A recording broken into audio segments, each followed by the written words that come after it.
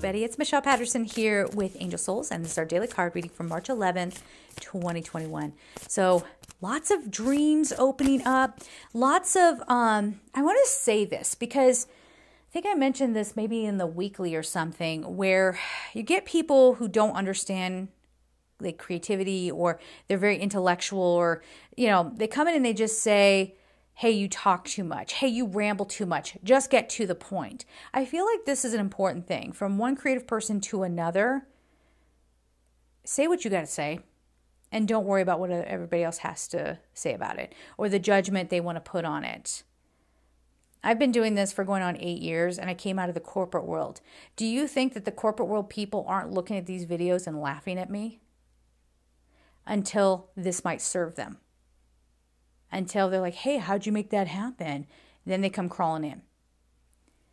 Part of getting to your dream and having confidence and faith in yourself, having faith in your dream is having faith in yourself, is to understand that if someone has the need to judge you or to try to tear you down, that's their sickness and not yours. That's their karma, not yours. Don't take it in. I feel like someone had to hear that. Okay. All right. So now back to the cards. Mama Michelle having her lean on me moment. For what it's worth, you know. Oh, there she is. Take time to breathe out. Disseminating moon. This, you know, it's funny that I was just saying we have to let go of what everybody else has to say about us. You know what I mean? Because there are going to be people, my whole life has been filled with people who have tried to diminish me so that I wouldn't succeed. I know, that sounds weird and kind of whiny, but it's true, okay? There are people who are like, no, you can't possibly do that. And you're like, oh, yeah, you're probably right. Yeah, I probably shouldn't. And they go after the promotion because they just needed you.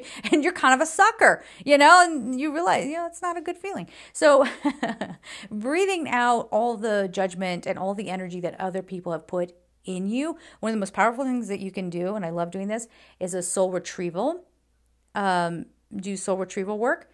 And that's just where you're just cleansing the energy out of you that's not yours, all the judgmental energy, all the negativity, all of that, letting it be cleansed and blessed, and shoot it back at the people who put it there. It's not to harm them. It's not for revenge. It's not to get them. It's just like, here, honey, you left your trash.